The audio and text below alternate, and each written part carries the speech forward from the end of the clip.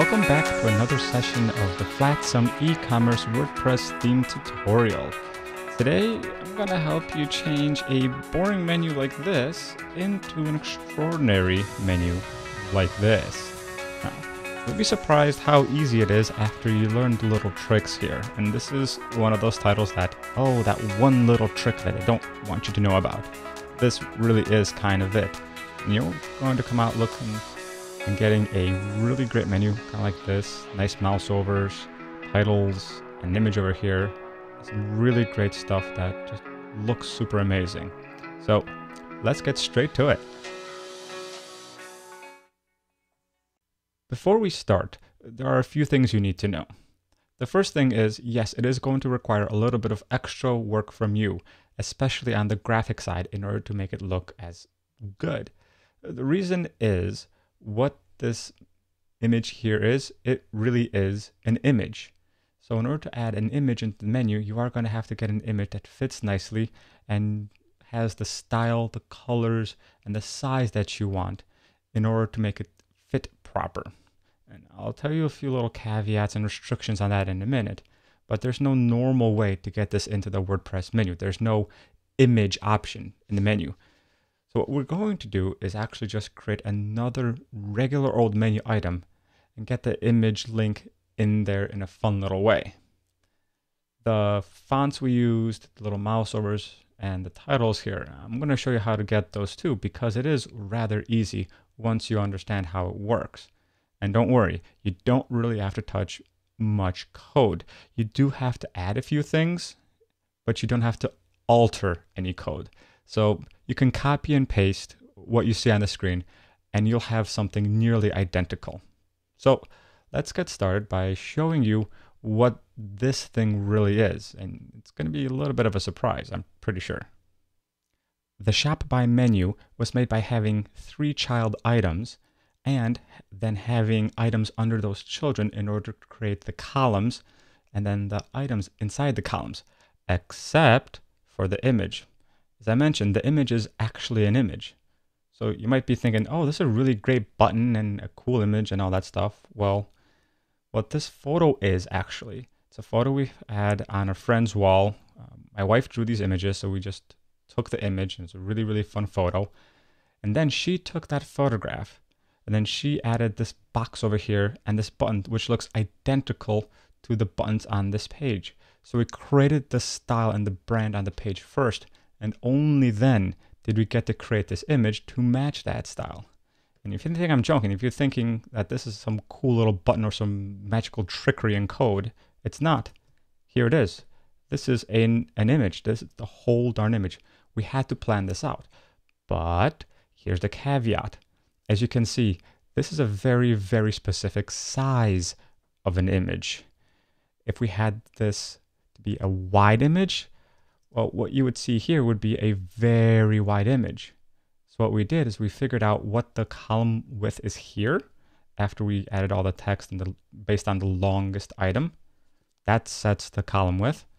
And then we made our image to be that same width. Also, before we added the image, so we added all our menu items, saw how tall this whole box is, this white box from where this little border ends here, down all the way to here. We found out what the height is there, and we made that image fit right into that.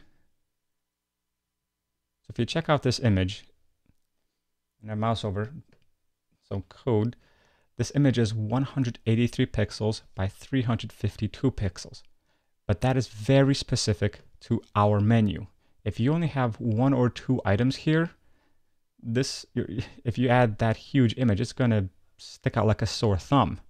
So any image you use here really, really should match the column width if you have columns, and really should match the height of the object you have here, if that's what you want.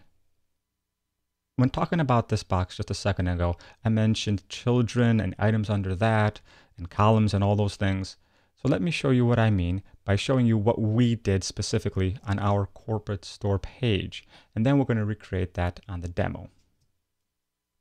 So here we are. This is the actual back end of our live store. I know it looks a little bit confusing because we have a lot of options for menus here on the left side, but don't worry about that. I'll get into that in a bit. And once your store develops, you'll have a whole lot of stuff here too. The interesting part is here on the right side and in the middle. Do you remember that shop by link, the menu? Well, all it is a regular old link to our shop page, and we just called it shop by. Well, what do I mean by that? Well, the shop page is our WooCommerce landing page. And remember when you were setting up WooCommerce, it created some pages for you. And if you just click shop, it takes you to this landing page, whether it has the categories or your current product listings, which is the default. Well, that's all it is here. Same for us. We just called it shop by because then we decided we're going to classify that by either a collection or a category. Now, if we look down here, a sub item, what I called a child item, is simply a menu that was shifted over. And that's it. If I add a regular old dummy link to the menu,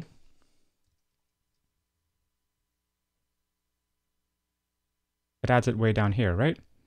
Now, if I wanted the dummy link to be a child of Y custom, all I have to do is just move it over.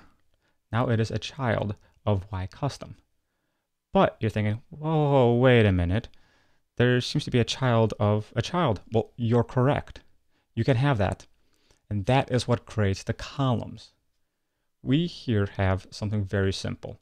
Since we didn't want collections to be clickable, it's a custom link, just like here's when we created a dummy link. It's a custom link. So let me remove that. And all we did is gave it absolutely no link, and we called it collection. That's it. That makes it not clickable. Well, somebody can click on it, but nothing's going to happen. So nothing special so far, right? No weird column stuff, no nothing. And let me show you the category. Nope, no weird code. Also, it's not going to go anywhere. We just called it category.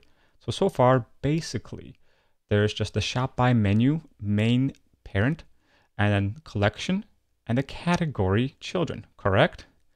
The third main child is the image column, and I'll get to that in a minute. But the column items come from the children of the main children. So if we go to the main store website, we have weddings, baby and kids, the gentleman under collection, correct?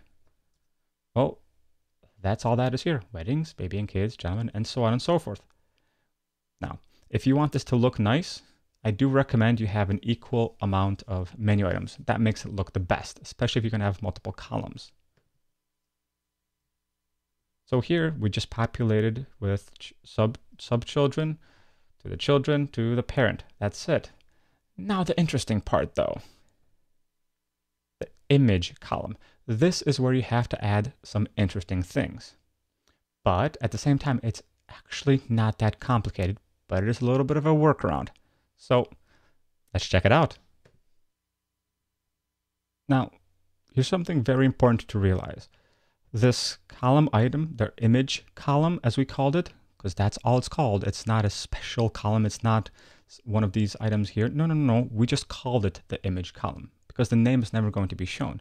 What this is a custom link. So that's all this is here. We can add, anything and any title. Is that, that dummy link that we created. The URL for us is where we want people to go when they click on it. So far, so good, right? Now, here are the two things you need to know to create an image column. The CSS class right here is called image-column. Now, you might be thinking, wait a minute. I don't see this whole CSS class thing. And that's okay. In order to see CSS class and the description, you have to scroll all the way up. On the top right, you'll see an option that says Screen Options. Click on that. And here you'll be able to set what you see or don't see for all of these items here and what you see here. So if you want to see the CSS class, over here under Show Advanced Menu Properties, click CSS Classes. But you'll also need to see the description, so also make sure that description is checked. So again, make sure that CSS classes and the description are checked. Now, no need to save. All you have to do is just check them, then click up, and you'll be able to see the CSS classes and description. So the CSS class is image-column, and that's it. And your description, that's the URL link to your image. That's it. No special code, just the link directly to your image. That's it. That is how you make a menu like this. You have one child, two child, third child, which has, very simply, a class of image column, and the description is the link to an image. And that's it. And to get items here, those are just the subchildren. That's it. That's how you create a really cool, handy-dandy menu. For fonts and mouse overs and stuff like that, that's just some very simple settings in the Flatsome stuff. You have the fonts that you can change in the Flatsome backend, colors and lines. That's all you would have to set there. And that's it. So have fun making a great image menu. But remember, you have to create this image yourself. There's no special buttons that you can add. So make sure the image is properly sized for the menu that you have and know where you want it to go to. But by the way, you can also have it go nowhere just so it stands there and looks pretty. That's possible too. But I highly recommend, if you are going to add an image, make it an actionable image. That's always one of my mottos on websites is, if possible, and especially when we're creating something pretty, make sure that a user can take a very simple action on that item. So create something simple like click here to learn more, get our newsletter, check out our fall product line, summer line, whatever it may be.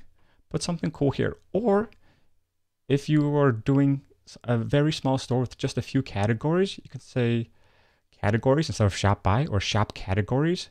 You can have, for example, your sports collection, and that's a shoes, tennis, or whatever else. Here you could say swimming stuff. Another third column could be, well, let's say cat toys. And the fourth one could be your image that says, hey, here are my specials. So you'd have an image of something special going on, maybe, or an image of a group of your products and say, here, you create this in Photoshop or GIMP or whatever image creation program you have. And down here or up here, however you'd want to style this to match your theme and your brand, you'd say something like, hey, shop our specials, shop our deals, or 20% off, 10% off, whatever it is, you can put it right there, but it has to be done in an image because you can't put a button and you'll have to make this button yourself. And if you're using the buttons here, that's super simple. It's just a border with white text, and that's all that is. If you're using the buttons that have the full background, kind of like the mouse over here, even simpler. All you have to do is create a box and your text inside that box and plop it on top of your image. It's that simple. So go out, have fun, make a great menu. All right, and I promised to show you how this works on the demo site. So let's dig in. Here's the demo backend. So I'm going to add a simple little menu that goes absolutely nowhere. Link text doesn't matter. I'm just going to call it an image column, or even better, just to really show you that it doesn't matter what the name is. My silly image. Add it. I'm going to add it under here. Now, remember when I said you have to enable the screen options over there? So let's enable the CSS class and a description. CSS class, description, here we go. I'm going to use the same image from the store. So the CSS class was image column. Save. And let's check it out.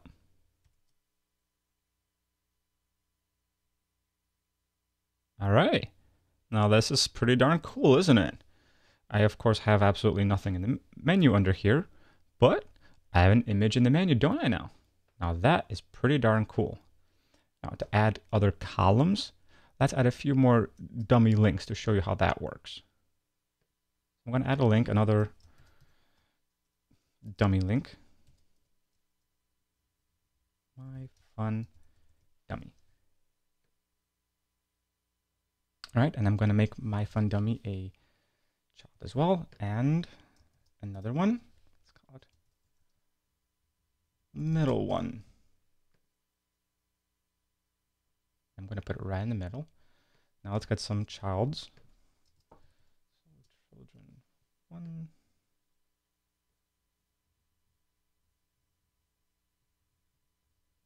Children 2. Let's make those sub menu items, shall we? Now let's click save.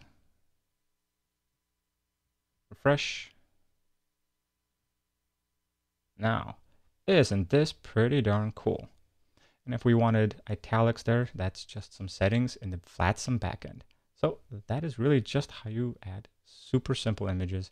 And if I wanted the menu to be this short, I could just cut off the image right about here, and then this whole block would be about yay high.